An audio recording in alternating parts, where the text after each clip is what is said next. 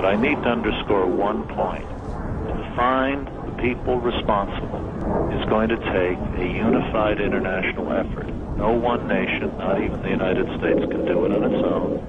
And we must have the full cooperation of the Russians, of the states in the Middle East, because I think the assumption that that's the region where this was planned is pretty solid.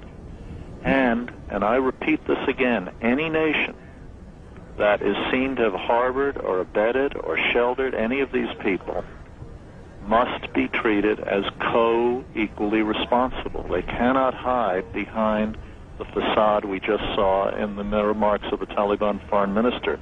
And Peter Bergen's extraordinarily insightful explanation a few minutes ago on CNN, I think, is the first real glimpse into that the viewers have had into how dangerous this is. If the Taliban shelters Osama bin Laden, as they do, and if Osama bin Laden is responsible for this, as I think almost everyone is going to suspect, then the Taliban must be held equally responsible for what has happened today. Jeff? And Ambassador Holbrooke, I would like you to be specific. What does that mean? Are you talking about a retaliatory strike against Afghanistan? Yeah, that's Jeff. It's Jeff Greenfield. I'm sorry. Hi, Jeff. No. Is that what you mean? That if put the links together? No, Jeff. Let me be very frank, and I don't want to lapse into bloody-minded verbal excesses at a moment of high emotion. But let's be very blunt about this.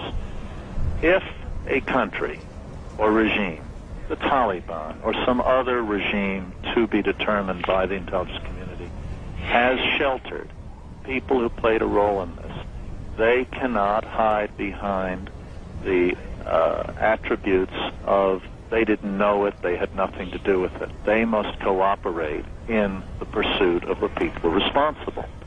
And since the Taliban, a leader, has been publicly proclaimed by Osama bin Laden as the present spiritual leader of the Muslim world. I'm referring to bin Laden's declaration that Mullah Muhammad Omar is the rightful leader of the spiritual leader of the Muslim world, something he said on tape, quoted by John Burns in the New York Times 2 days ago.